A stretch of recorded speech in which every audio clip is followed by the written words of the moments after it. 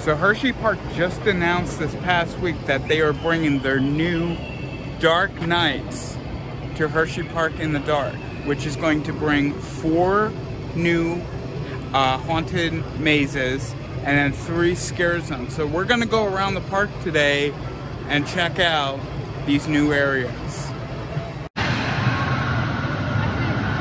So here we are by Trailblazer, and this is actually going to be one of the very first haunt mazes, which is over here by Trailblazer Catering. It's going to be the Haunted Coal Mine. It's going to be themed to miners coming out and haunting the living. It doesn't look like they've gotten started on it, but yeah.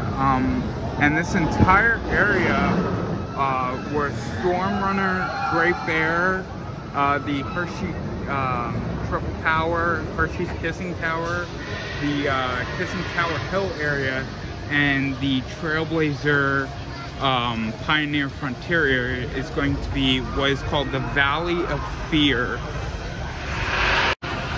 So it looks like here in this alley that's going to be called the Valley of Fear, there's going to be some scare actors in here. Well, obviously there's going to be scare actors in every single area, but this one is definitely going to be really cool.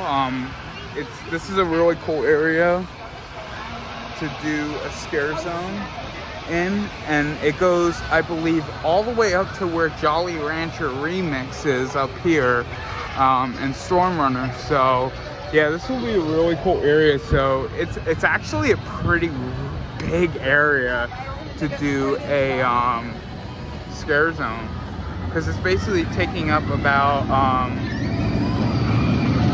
2 areas of Hersheypark to be doing this scare zone in. So definitely going to be really cool. Hopefully they still have all the rides, including Trailblazer, open. I don't know if they'll have Trailblazer open. There may not be too many young kids. They may close Hersheypark a little early and reopen it so that they can get a little young kids. I don't know. I think it might be a little too scary for the younger audience. But yeah, it'll definitely be really cool to have this area in Hersheypark.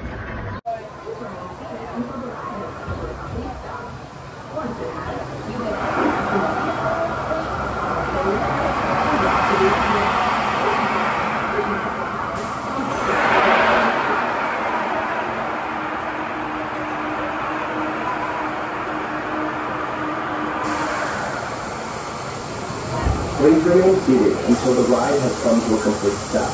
Once it has, you may unfasten the seatbelt, push up on your shoulder restraint, and walk the exit. Thank you for riding the Hershey Triple Tower, and enjoy the rest of your stay here at Hersheypark.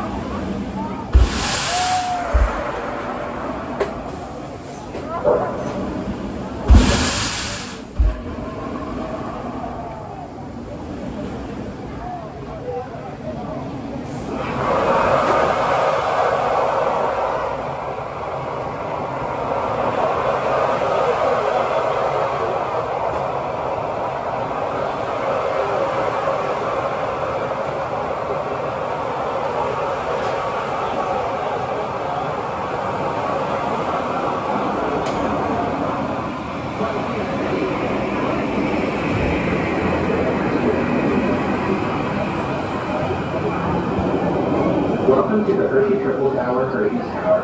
Guests of the Hershey seated until the ride comes to a complete stop. Once all loose articles unfasten the seatbelt, push up on your shoulder restraint, then walk to the exit. Loose articles will not be permitted. Thank you for riding Hershey Triple Tower. Once you are seated, pull down the chair and fasten the belt below your seat to the restraint. Also, if you saw my Hersheypark vlog, Jolly Rancher Remix still smells like maple syrup. So the next area of scare zones is actually the Midway of Misery. Here are the 3 scare zones. We were just in Valley of Fear, and now we're in Midway of Misery. And then, of course, Darkstone's Hollow is going to be where Comet Hollow is, where Comet and Skyrush are. But yeah, this is actually going to be a really cool area. There's supposed to be 2 haunted houses in this area, which will be the Twisted Darkness, which is going to be over in this area. I know everyone thought it was going to be in this building right here, but it looks actually, according to the map, it's going to be in this general area on the map. It doesn't really give an exact idea if anybody knows which one of these buildings it's gonna be. I don't know, this might be a cool one right here. But yeah, over here by Laugh Track, Lightning Racer, and then Wildcat. There's actually going to be another haunted house there called the Descent. So yeah. Also, one more thing about Midway of Misery. From the description on Hersheypark's website, it looks like there's going to be flames bursting up in this area. That's just going based off what the description was on their website. But yeah, I think that will be really cool. I don't think I've ever seen fire like that at Hersheypark. So I think, yeah, I'm actually excited for this area. It's gonna be like a really cool, like abandoned carnival area. I think this might actually be the coolest of the 3 areas. So apparently in this area by Laugh Track, Music Express over here, Lightning Racer, and then the Ferris wheel, there's going to be a house here called the Twisted Darkness, which is supposed to have some sort of fortune teller. I kind of think that kind of coincides with what's going on with Laugh Track right here. So I think that's going to be really cool, having a haunted house. This area is actually going to have 2, like I said before. So yeah, this might be one of the most popular areas in Hersheypark once this place opens. But yeah, I think next we're gonna go up and check that building I showed in my previous video vlog on Hersheypark, which is the Descent House. So I know everyone has been nervous because Hersheypark has recently been theming some of their coasters to candy. I mean, this past season, we saw Sidewinder, which is originally themed to a snake, in Pioneer Frontier get transformed into Jolly Rancher Remix. So a lot of people were a little nervous and skeptical that Hersheypark may be theming some of their coasters to candy brands. But I think that these haunt mazes and scare zones prove that Hersheypark is want to stay true to the original themes of the different areas, that being Midway America, Comet Hollow, Pioneer Frontier, and then Kissing Tower Hill up by Great Bear. So yeah, I'm actually really happy that they're sticking with these themes. Yeah. So up here by Wildcat and Wild Mouse and Laugh Track, there's going to be the second of 2 scare mazes here in Midway, the Haunt Midway area of Hersheypark. This one is going to be called the Descent, and I showed this tent in one of my previous vlogs, the one over here where the original Fun Slides used to be. And this is going to be home to the Descent, and I guess this goes with the teaser we saw in one of the Hersheypark teasers with the witch going down into the basement. So this is going to be the one that goes with that theme of going down into the basement to see what is lurking beneath Hersheypark. Alright, so the final land is down here in Comet Hollow, and it's going to be this area when Hersheypark in the Dark opens is going to be called Dark Stones Hollow. And based off the description on Hersheypark.com/darker, it looks like we're going to be seeing some sort of creatures I think that like the setup is like there's this old like Professor Darkstone, and yeah, this area is going to be having some more scare actors, just like we saw in the first land. And I think this area, I'm not sure exactly what building. It kind of based off the map, it looks like the fourth and final scare zone will be over here. I think it may be the Aqua Theater, the amphitheater right over there, but I'm not exactly sure. But yeah, there is a poster right over there where, down here where Great Bear and Super Duper Looper is. But yeah, this is going to be pretty cool. Alright, so it looks like this haunted house or something, or scare maze,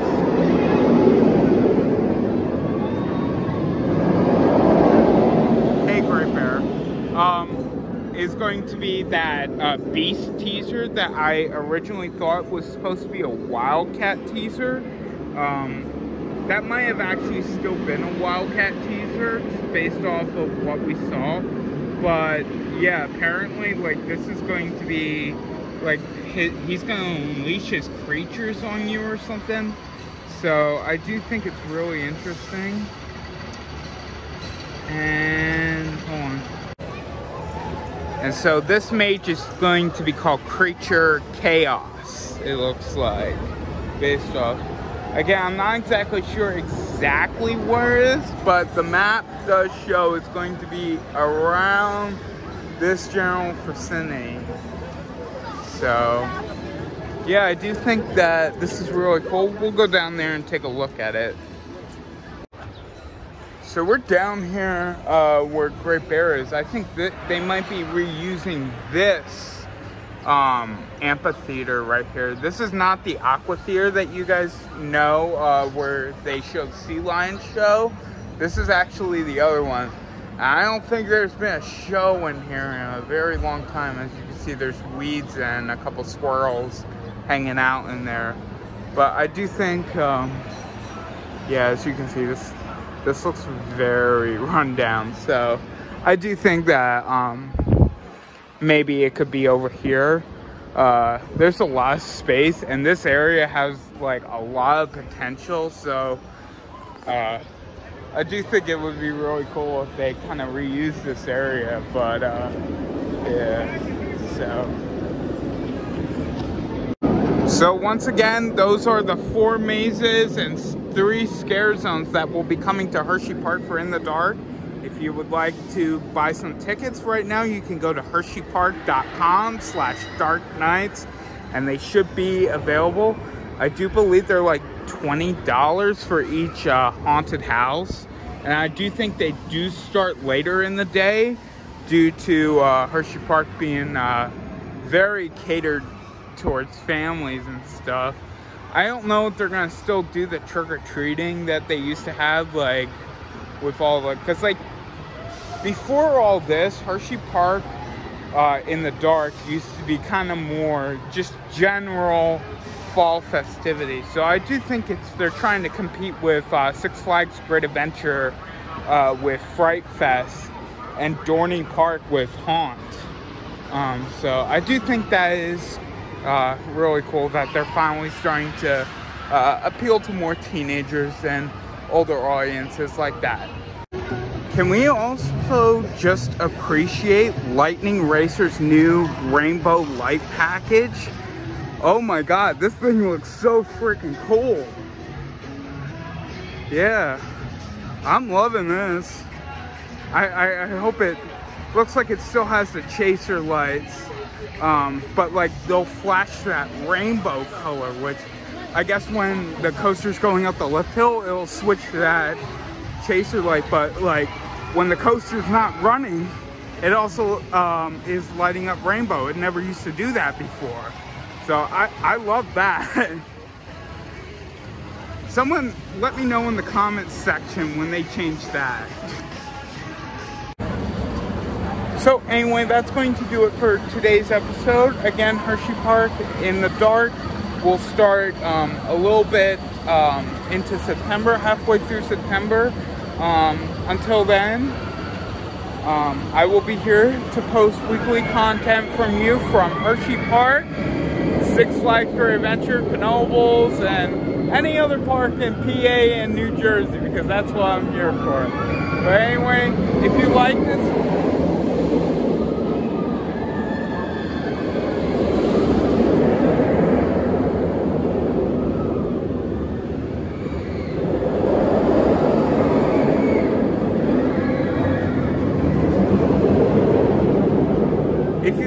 video, be sure to hit that like button and hit that subscribe button for more content from PA&J Thrills. Until then, I will see you all later. Bye-bye, guys.